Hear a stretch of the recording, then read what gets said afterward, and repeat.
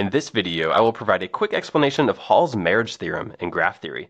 So let's start with a quick definition. Hall's marriage theorem says, let G be a bipartite graph with sets A and B. Then G has a matching of A if and only if the cardinality of the neighborhood of S is greater than or equal to the cardinality of S for all sets S that are subsets of set A. So that definition is a mouthful and there's a lot of jargon there, but I'm going to show you two quick examples to really illustrate what Hall's marriage theorem is saying. So let's consider the following scenario. 4 individuals submit their preferences for movies they would like to watch. Is it possible for each individual to be, quote, matched to a different movie? So we have 4 individuals here. Let's call them A, B, C, and D. And there are 5 different movies that they can submit their preferences on for what they would like to watch.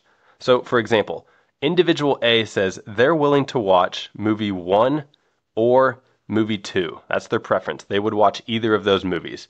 Individual B says they would watch movie 2 or movie 3.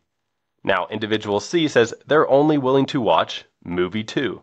And lastly, individual D says they would watch movie 3, 4, or 5. So in this scenario, we're saying, is it possible to match each individual to a different movie? Well, let's consider the following scenario. For individual C, they said they're only willing to watch movie 2. So let's just start there. Let's say, individual C, you can be matched with movie 2.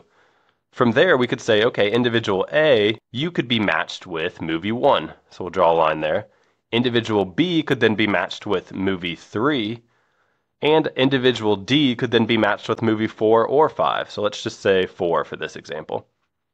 What we've just done is we've found a matching between the individuals and the movies such that each individual gets to watch a different movie. Now, that was an informal way of just saying, okay, let's see if we can find a matching between these two sets of vertices. What Hall's marriage theorem says is that this scenario is really a graph, and more specifically, it's a bipartite graph, meaning there are 2 sets of vertices right here in which the edges of the graph, each edge has an endpoint in one vertex and the other endpoint in the other vertex. So really, this is a bipartite graph. And what Hall's marriage theorem says is that there must exist a matching if for every subset of the vertices in this set right here, if we call it set A, if the cardinality of the neighborhood of every subset is greater than or equal to the cardinality of the subset. Well, what does that mean? Well, let's say that we pick a subset of these vertices. So let's say we just pick vertex A and B.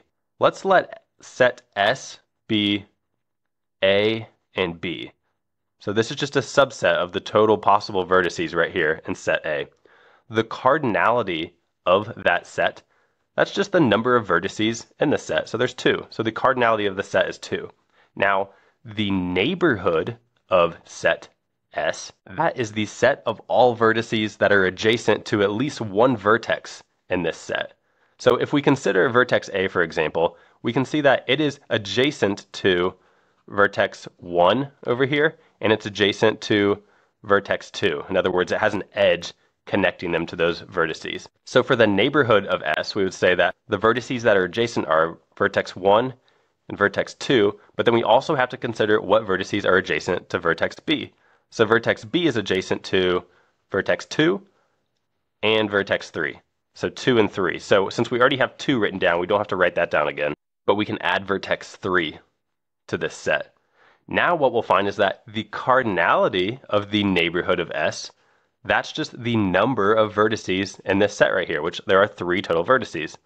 So the cardinality of the neighborhood is 3. So what we'll find is that this condition is true for this particular subset we chose. The cardinality of the neighborhood of S, which is 3, is indeed greater than the cardinality of set S, which is 2.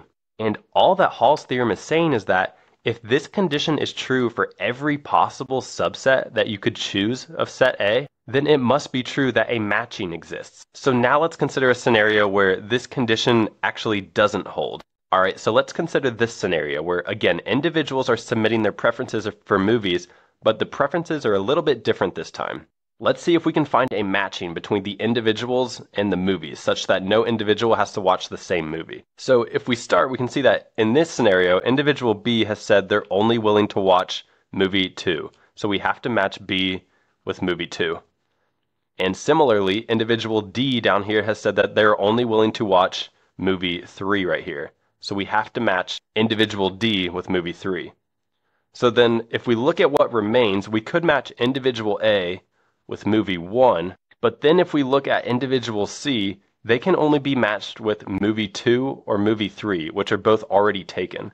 So it turns out that there is not a matching in this scenario. And more formally, we could have used Hall's marriage theorem to figure this out. So as an example, if we call this set A, these vertices, a subset of this set could be these three vertices right here, B, C, and D. So let's say subset S is B, C, and D. What is the cardinality of this set? In other words, how many vertices are in this set? Well, there's a total of 3. Now, if we consider the neighborhood of this set, remember that's just all of the vertices that are adjacent to at least one vertex in this set. So if we look at vertex B, it's only adjacent to one other vertex. That's vertex 2 right here. So let's add 2 to our list. Then if we consider vertex C, it's adjacent to vertex 2 and 3, so we'll add 3 to our list. And if we consider vertex D, it's only adjacent to vertex 3, which is already in our list. So our neighborhood is just this set right here. Now, the cardinality of the neighborhood of S is just the number of vertices that are in the neighborhood of S, which we can see there's only 2 vertices. So that would be 2. So in this scenario, this condition up here for Hall's theorem does not hold. It's not true that the cardinality of the neighborhood of S is greater than or equal to the cardinality of S. Or in other words, 2 is not greater than or equal to 3. So that means that a matching does not exist, which is what we just verified. Now, in more informal terms, what that means is that if we have these 3 vertices right here, we can see that altogether they're only matching up with these 2 potential vertices over here. So we can see that there's no way to assign these 3 individuals to each watch their own movie when there's only 2 different movies to choose from. So that is why a matching does not exist between the individuals and the movies in this scenario.